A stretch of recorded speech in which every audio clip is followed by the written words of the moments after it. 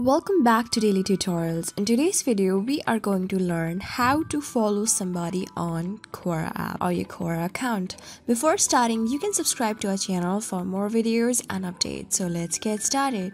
So guys, as you know that Quora is an app where you can question and answer, and simply it is as same as Wikipedia, where you can really tackle with the curiosity that inside your mind and learn few of the very nice contents as well. So I'll teach you how to follow some of your favorite accounts today, or some of the favorite content creator on Quora. Alright, so you can see this is my homepage right over, and I'm already logged in as well. You do have a separate videos on our channel. If you want to, you can go and check over there. So simply to follow some of the accounts, what you have to do is you can see that there is an account called Guy D. McCardley Jr.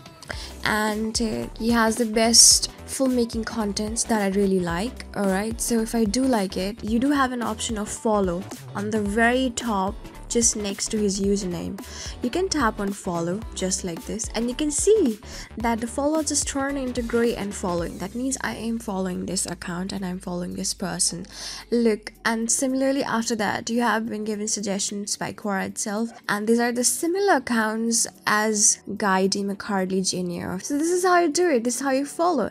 And if you do have any of the options, or if you know any of the person, and if you want to go to the search, all you have to do is go to this search option on the top right corner of the screen, this magnifying glass email. This will take you to the recommended spaces for you. You can see over here that there are spaces given by Quora itself. Alright, I want to follow this account, Ancient Civilization. So if I really want to follow them and I do know that I love them, I'm going to tap on this follow option with this yellow background on the right corner of the screen. Just tapping on it, you will see that you do have an option and has been turned into black and gray. That means you are just following them. Alright, and okay, so this is how you do it, this is how you follow on Quora. So I hope this video was really helpful for you and I was able to help you. I'm going to see you in the next video.